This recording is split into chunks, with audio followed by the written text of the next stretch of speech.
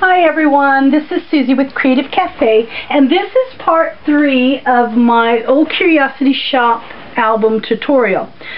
And anyway, I've gotten my box decorated, and so I'm going to show that to you real quick. I did use a Tim Holtz fastener with a little door plate here, looks like a door plate out of the chipboard tags from the ABC Primer collection. And anyway, that's what I've done, just popped up some little things there. And then here is the inside of my little flap there. Here is the back. This is actually some cork, looks like cork board. And I just have to show this to you.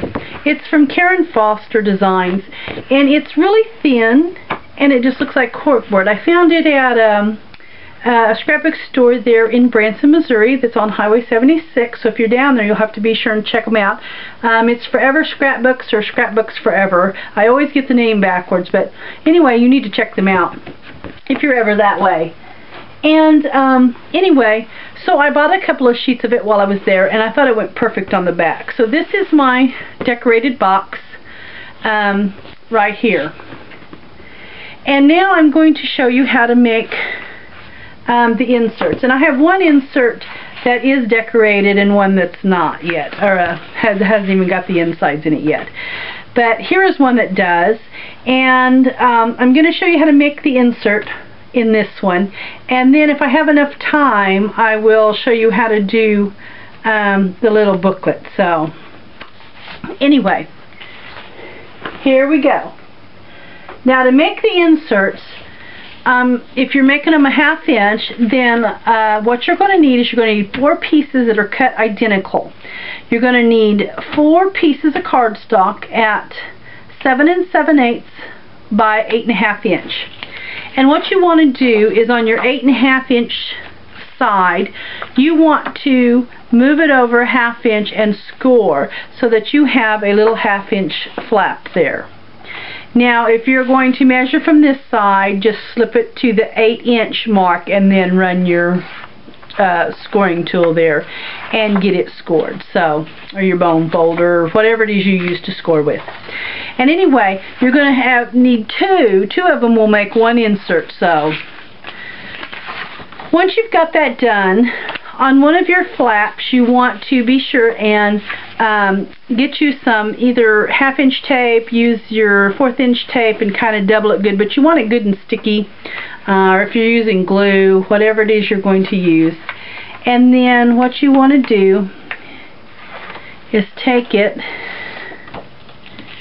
and all they are doing is setting one on top of the other. That is exactly what they're doing. And I usually just try to get them even. I kind of move it with my finger there, trying to make sure that I'm even. And then I just kind of press it together. And anyway, there is my insert right there. Now to make my top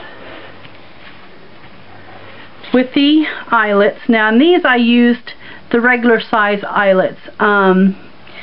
They're not the extra large or extra wide, and I can't remember the size of them, but they're just the regular size, the one that you use most often there. Anyway, and what I do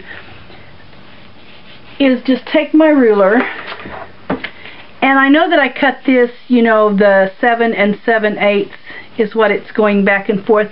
I don't cut it a complete 8 inches because the box, if you get it exactly the size of the box when you're sliding it in, you're going to have a little trouble. So I just take that little 1/8 of an inch, which isn't very much, but it's just enough to keep that from sticking as it goes in the box. So all I do is I take my ruler, and it's going to be backwards to you, but I just run it a little over where my ruler starts here, and I'm not completely on the 8 here, and I just kind of find my center there at 4. And then I went 5 3/4 and then I went over here to 2 1/4. That way I have the same amount on both ends here. So it gives me an even amount on that top. Now I did have to use my big bite to be able to get in here, and before I do that, I also added a little strip of the ABCs here on this, and you can do that on my Curiosity Shop. I just simply added a piece of the was it black cardstock. That's all I did, just to give it a little extra, you know, just a little extra, because you're going to be pulling on that.